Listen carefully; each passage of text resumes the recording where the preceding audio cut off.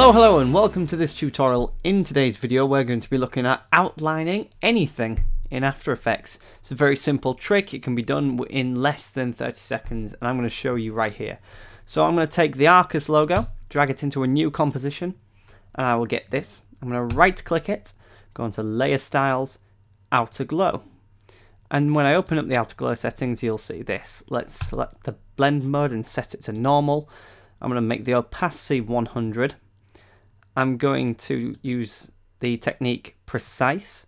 I'm going to change the range to 1% and then I can set my color to whatever I want. I'm going to use black, and then by adjusting the size I've created an outline, and this will work with just about anything. So if I was to get my text tool and type in the word Arcus, let's select an appropriate font, Phoebus, and scale it up. So the same thing can apply here. Right click, Layer Styles, Outer Glow, and then same process where we set the blending mode to normal, the opacity to 100, the range to 1, and the technique to Precise. I'm going to set the color on this one to red instead. And there we go, exactly the same results.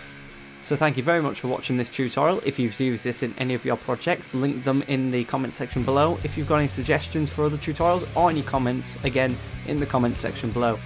Thank you so much for watching and I will catch you in the next tutorial.